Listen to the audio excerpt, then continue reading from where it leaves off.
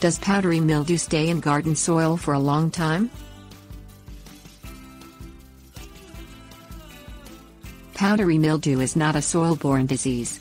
Unlike soil-borne plant diseases such as verticillium or fusarium wilt, which stay in garden soil for years, powdery mildew fungi remain associated with infected plant material.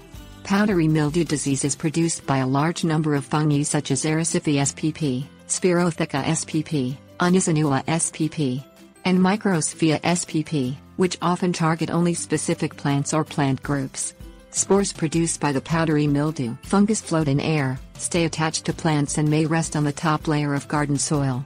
Don't confuse powdery mildew with downy mildew Plasmopara spp, which is a different disease with somewhat similar symptoms. Plant symptoms. Powdery mildew can affect almost any kind of plant. The fungus covers the surface of leaves with a white or grayish, powdery growth. Often, stems, buds, flowers and fruit also become infected. Leaves may turn yellow and fall and buds may not open.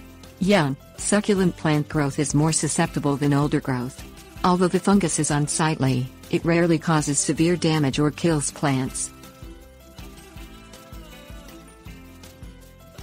Fungus Lifecycle. The fungi that cause powdery mildew require the plant species that they infect to survive.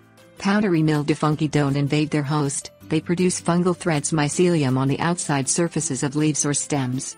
They feed on the plants by sending root-like structures haustoria into the top cell layer of the plant. The powdery mildew fungi overwinters by clinging to plant debris. In spring, fruiting structures of the fungi produce spores, which can be carried by wind or splashed by rain onto new host plants.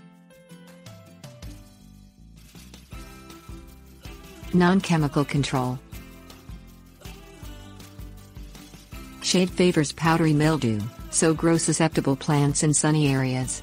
Avoid excess or late summer application of fertilizer, because it may produce succulent growth favored by powdery mildew. A slow-release fertilizer is a better option.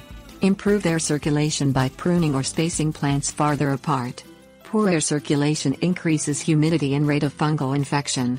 Removing infected plant material and plant debris in fall will help reduce powdery mildew infections.